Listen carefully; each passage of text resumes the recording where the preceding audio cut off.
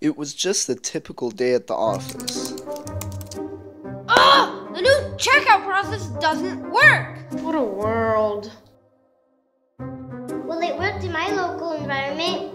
Well, apparently it doesn't work in my environment. I merged my code a few minutes ago. Maybe that's the issue?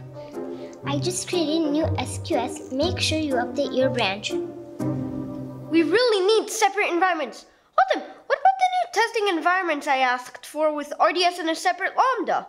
I'm still trying to set up a new pod and connect our EKS to our Jenkins. Been in it for weeks, but the name servers are all wrong. I hope to fix it next week. Well, it sounds like you need Bunnyshell. Bunnyshell solves the problem of, but it worked on my local machine. We create full stack production like replica in the cloud. We trigger a temporary environment with every pull, tear down with every merge close, and keep all environments constantly in sync to avoid drift. Developers don't need to install anything locally or manage local Dockers. Instead, they can focus on shipping code that works on a production-like environment. And QA tests isolated environments and provides immediate feedback.